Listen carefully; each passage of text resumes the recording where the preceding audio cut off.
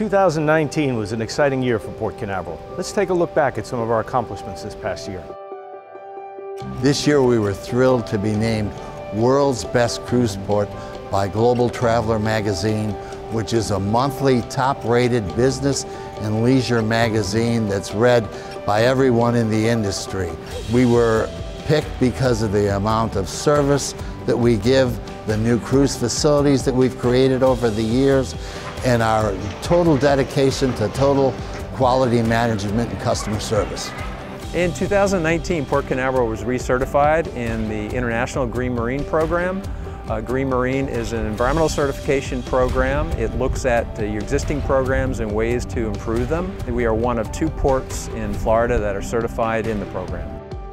The sand bypass project that was completed in May and June of 2019 moved about 1.4 million cubic yards of sand from north of the inlet, placed it down on the beaches of Cape Canaveral and Cocoa Beach. It cost about $18 million. That was mostly paid for by the U.S. Army Corps of Engineers. We are the local sponsor for that project. The Corps is our partner.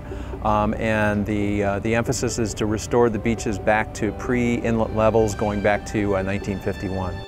Earlier this year, we were able to get a state grant to help us purchase a mobile harbor crane here in the port. It's the largest mobile harbor crane of its kind in the United States, and it gives us versatility to handle just about any type of cargo that we need to handle here at the port. North Cargo Berth 8 is constructed in mind as a multi-purpose berth for heavy lift cargoes as well as space components. Once it's completed, it will be able to accommodate vessels up to 850 feet in length.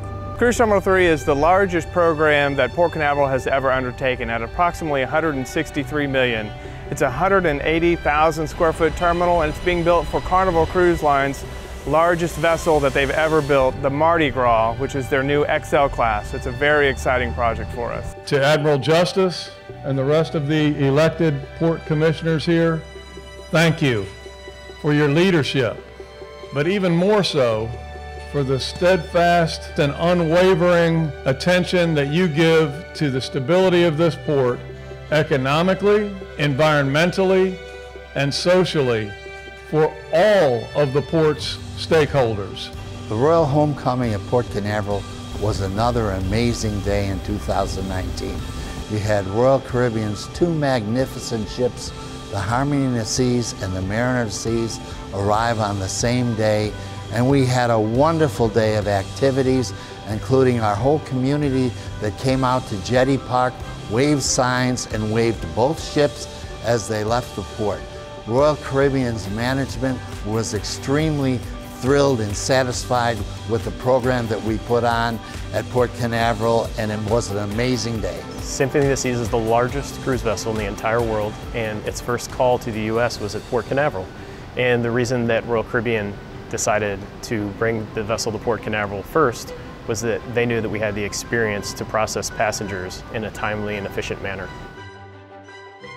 We've had a number of 6 cruise ship days up until this point, and we have some planned for the future as well. What that normally entails is 5 home-ported vessels and 1 port-of-call vessel berthed at a cargo dock, which in this case is North Cargo Berth 5. We've never had a cruise vessel perform passenger operations at a cargo berth before, so we essentially had to start with a brand new concept of operation.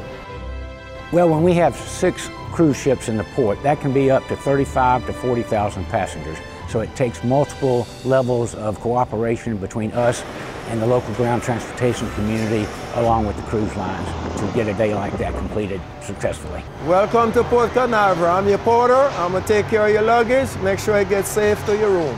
It's a collaborative effort between not only my staff, but the ground transportation staff, harbor masters, security, the sheriff's department. We all come together, we make a plan, we decide what we're going to do, where we're going to deploy people, how we'll move passengers around, how we get them safely from the ship to their transportation shuttle.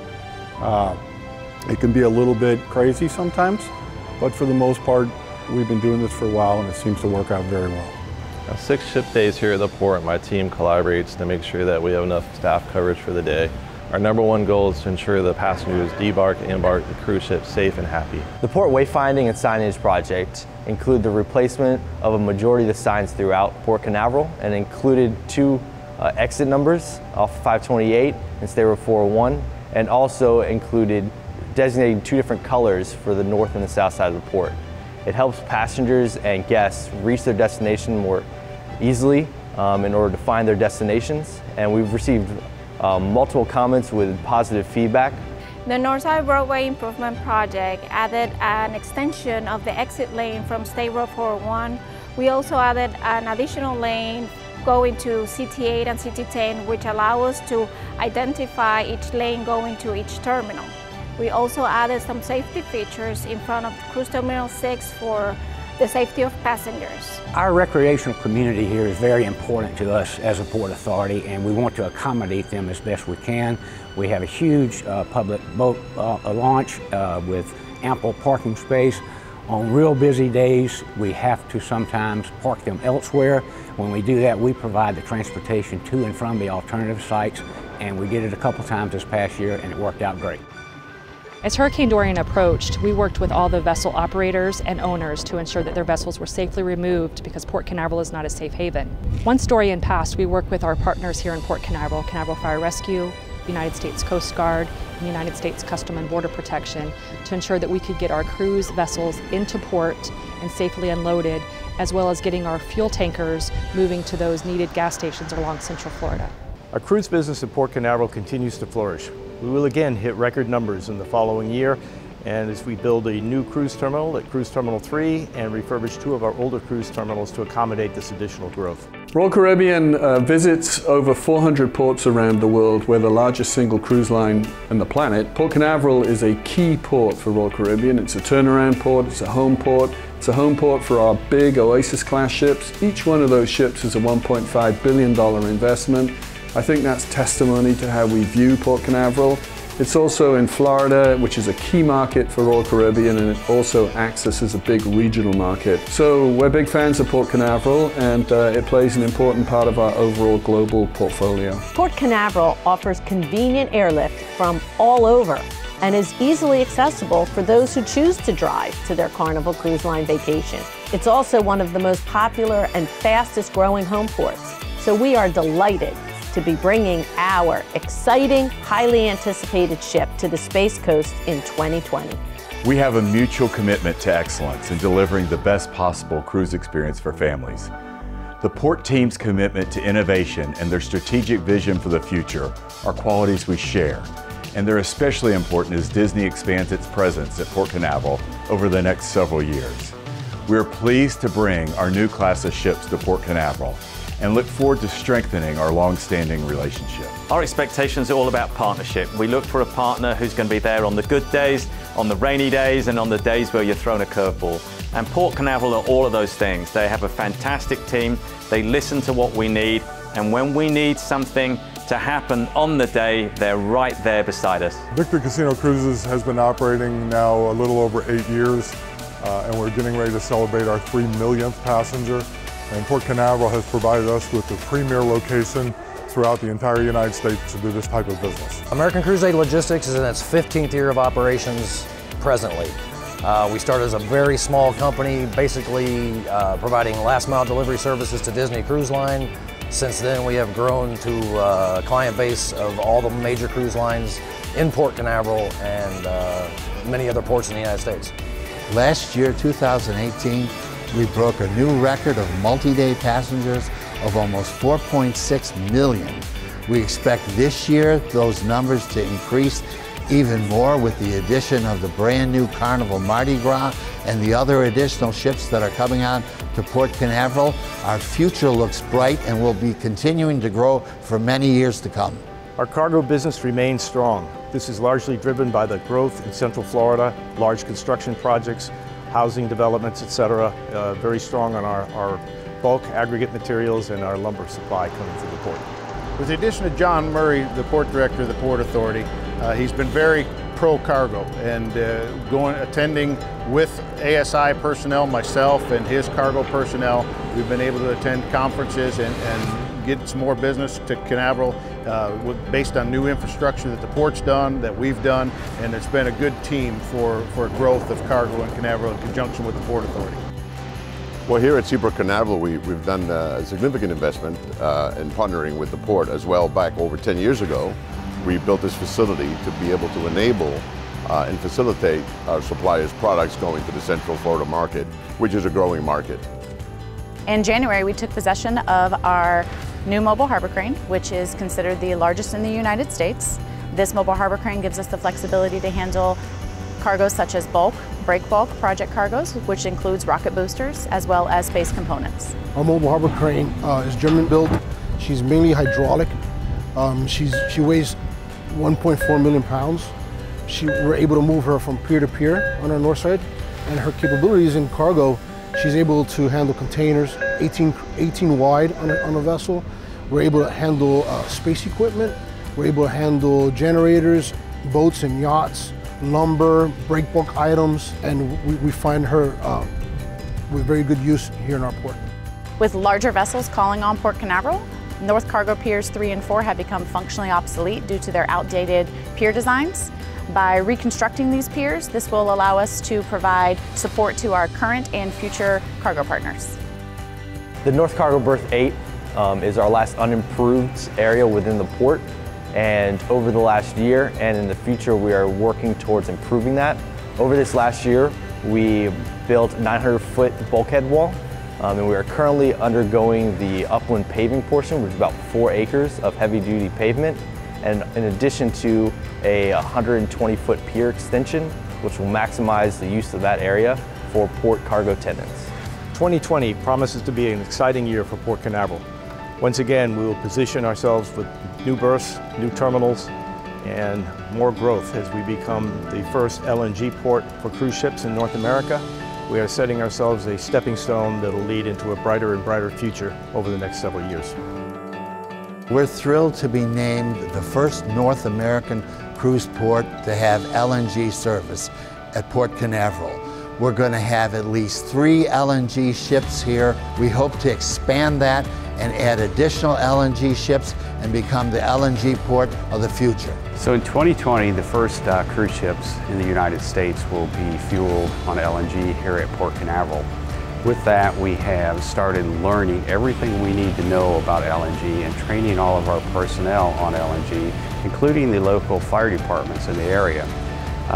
With that also, we're purchasing additional equipment to augment what we already have in place to make sure that we are prepared for anything. We started this project 3 years ago. This requires a lot of coordination with the agencies that regulate that activity, and we've been working closely with them throughout that entire period. One of the exciting elements of the port's preparation is the expansion of the Port Canaveral Firefighting Academy to include LNG and firefighting capability of LNG. We've currently expanded the Fire Training Academy to include LNG training. This particular type of training is being done with real LNG in a realistic environment. We'll be training cruise ship personnel along with mariners that will be using this fuel and fueling these vessels, and we are training these people from all over the country.